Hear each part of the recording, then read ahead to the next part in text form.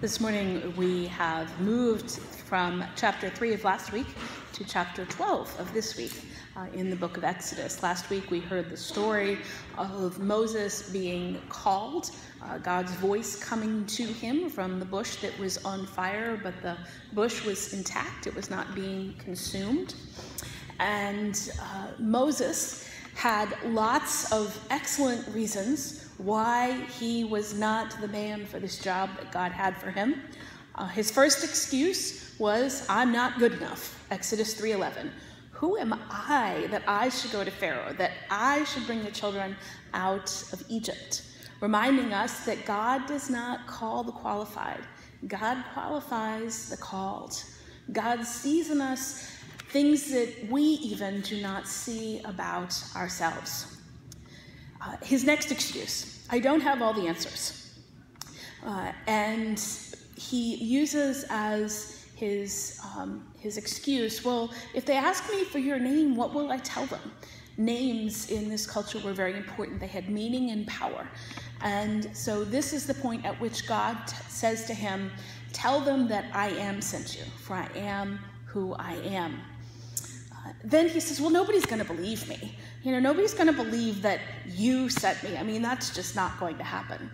And God says, well, what's that you have in your hand? And he says, a staff, like a big old walking stick.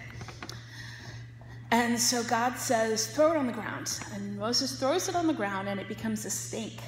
And then God says, pick it up. And he picks it up and it becomes a staff again. Now, this is my favorite one because what this has always told me about God is that God uses ways to communicate and reach us in ways that we will hear. Now, if I walked in with a staff that turned into a snake, do you think that would be persuasive or terrifying? I'm going with terrifying. But in that day and time, it was persuasive. And there are other ways that God uses to remind us, to teach us, to reveal God's self to us.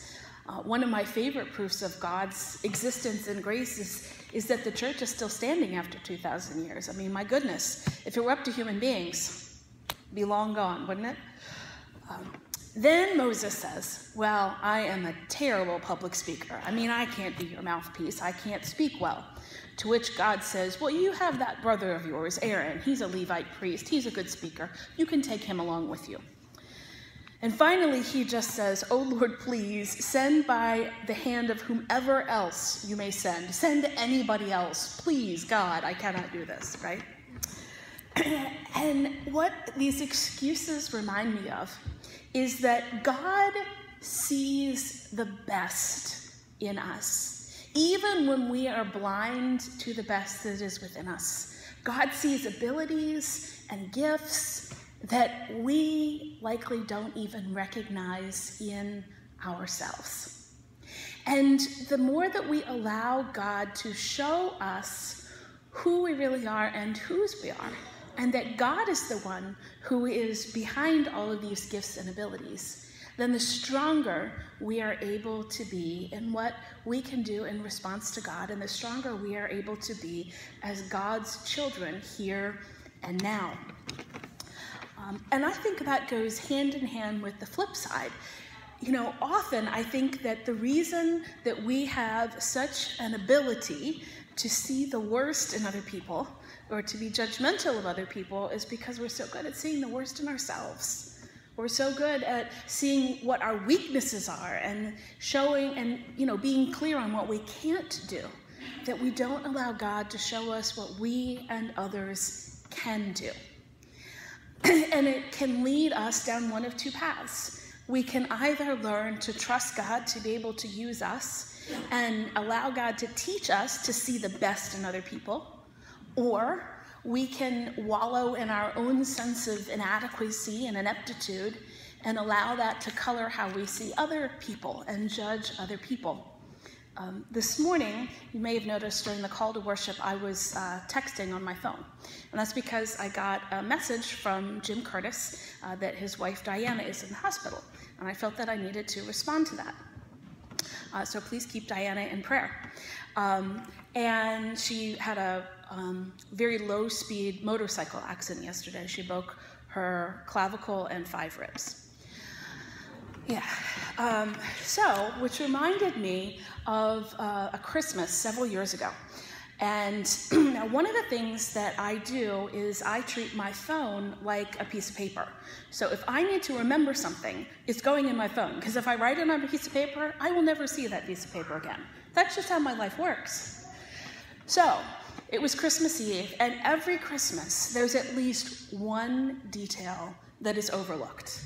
And I think to myself, next Christmas we are going to remember that detail. And the way that I remember it, it goes in my phone. So I'm greeting people at the end of Christmas, and this gentleman who I've never seen before or since absolutely lit into me. I mean, raised his voice, hollered at me that I was using my phone during worship, and what kind of a person does that, and on and on and on he went. And I just smiled and nodded and shook his hand and wished him a Merry Christmas. I mean, there's not a lot to do at that point, you know. But it just struck me as an example of the ways that we humans have a tendency to assume the worst of other people. That we have a tendency to assume the bad thing rather than the good thing. And God is trying to remind Moses and to get Moses to see that no matter how many bad things we may see in ourselves, no matter how many bad things we may see in other people, God knows that we are more. God knows that we are more able and more capable than we might ever imagine or believe. And so God is saying to Moses, you can do this. Because I am with you, you can do this. And so, I know all of you are comfortable today because I'm hot today.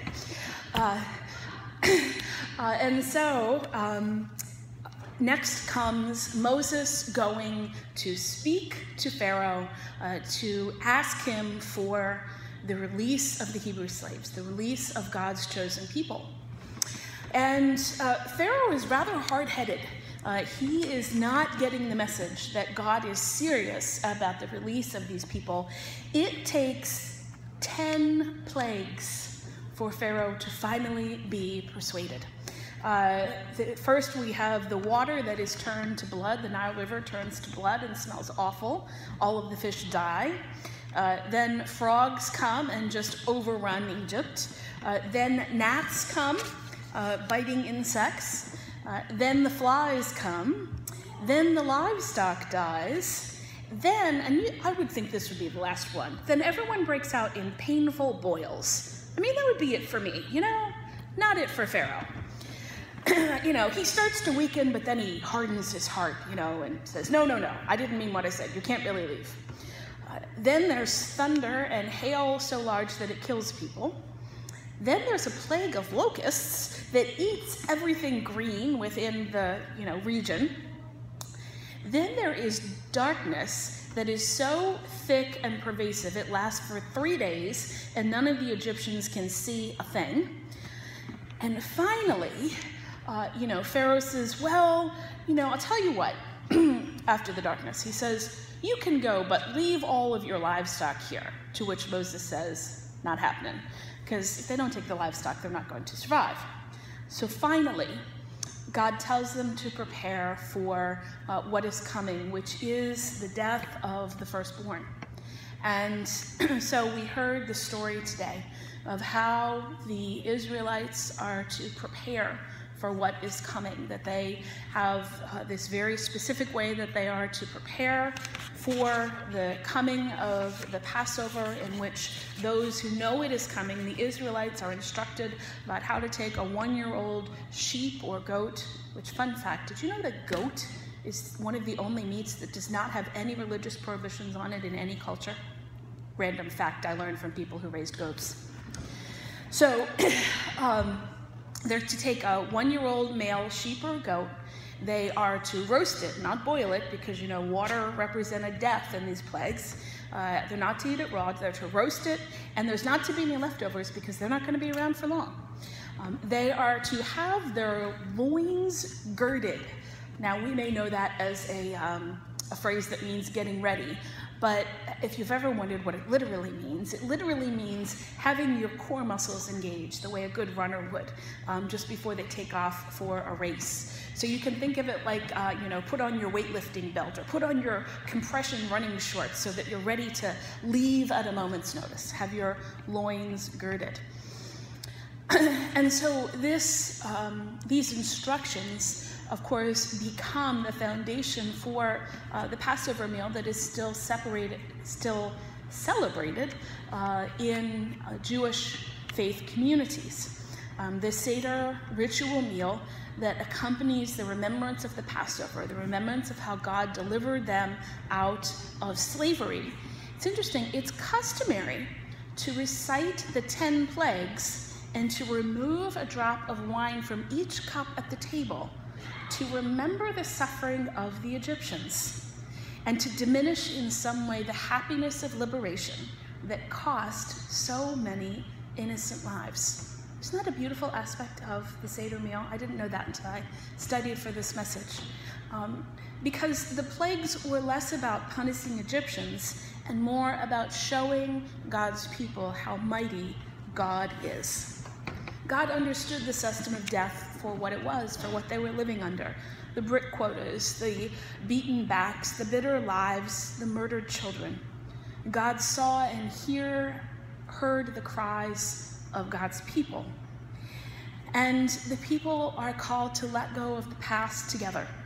This third verse, 12:3, emphasizes the unity that must happen. If there's not enough in a family to justify the slaughter of a whole sheep or goat, then come together with your neighbors and share it together. The lamb's blood on the doorposts of the houses marks a transition as well. These houses are not their permanent dwellings. They provide a short-term protection, but their most important feature is the doorway, the source of entry and exit. The lifeblood of the lamb marks the exit, protecting, hallowing, and preparing their departure from slavery in Egypt. And of course, the Passover meal later becomes symbolic. They eat bitter herbs, a sensory reminder of bereavement and suffering that is meant to be tasted, chewed, swallowed, and digested. The flatbread made without yeast is a bread made in haste and in readiness. The instructions for cooking the lamb are specific. And when they eat of the lamb, they leave nothing behind. As for the people, they eat ready to sprint with their loins girded and their sandals on their feet. And so this is a story that is remembered very, very carefully and specifically in the Jewish faith. And of course, it is meaningful to us as well because this is the meal that Jesus celebrated on his last night with his disciples, is the Passover meal. And so for us, the Passover meal becomes the Lord's Supper, the Holy Communion, when we come to the table and we remember the freedom that God offers to us. I had a friend in seminary who was just finishing the year that I began, African-American man, and he shared with me a story of one of the first classes he ever took at the seminary, which was with a professor who had retired by the time I got there. Wayne Meeks was the professor's name, older white man. And Gordon commented that he was so taken with Professor Meeks because the way that he began this systematic theology class was to say to his students, remember that you were slaves in Egypt. Remember that you were slaves in Egypt. And he was making this as a theological statement that we as God's people are supposed to maintain a sense of identity, a sense of ties with people who are enslaved because God's people were once enslaved too. And that we are to carry that spirit of understanding into our spiritual lives as well. And so with a staff in one hand, a hasty meal in the other, it becomes impossible to hold on to anything else except where God is leading. And so as we think about how this impacts our daily lives, we think about how it is that we come to the table, that we come to our Passover, which is Holy Communion. This meal is for us too a meal to remember our liberation from sin and death, a meal to remind us of God's grace in our lives, a meal in which we celebrate the freedom and grace that God gives us. And this freedom and in God's grace is what we celebrate today in Lachlan's baptism. It is this day that we welcome her into the covenant faithfulness of our God, in which we get the privilege and the honor of helping to raise her in the faith and in the knowledge of God's love for her and for us all. And so this table and this font are always open, are always available, regardless of any categories that society may try to put us into, regardless of class or race or background or history. God welcomes us all to the table and reminds us that we are to hold fast to the memory of what it is to be God's people, people in need of forgiveness who need to be taught by God how to see the very best in ourselves as God sees us, and how to see the best in others. You know, I joke with you that I've only ever had a few original ideas, right? Everything else I read in books and learn from somebody else. Just really not a joke, it's true.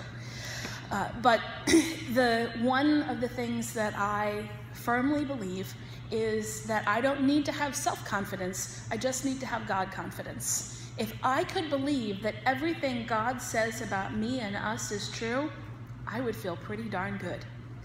If I could truly believe that I am God's chosen, holy and beloved, claimed by God, loved just as I am, that is pretty much all I need to know, right? In order to understand God's love for me and for all of us. And so whenever we come to the table, we tell each other, especially our children, to remember all that God has done for us, not only in this Passover, but in the cross of Christ, how it is that God has sent his only Son to die for our sakes, that we too may rise to new life in him, this new life which we celebrate today at the baptismal font with Lachlan. And so I invite you, brothers and sisters, as we enter into the sacrament of baptism, to remember that this too is a time in which we recommit ourselves to this baptismal covenant, that this is a reaffirmation for ourselves and our lives, that we too walk in ways that lead to life, and that together we promised God that we will love and cherish and teach Lachlan and all of the children who come to the font in this place. Thanks be to God. Amen.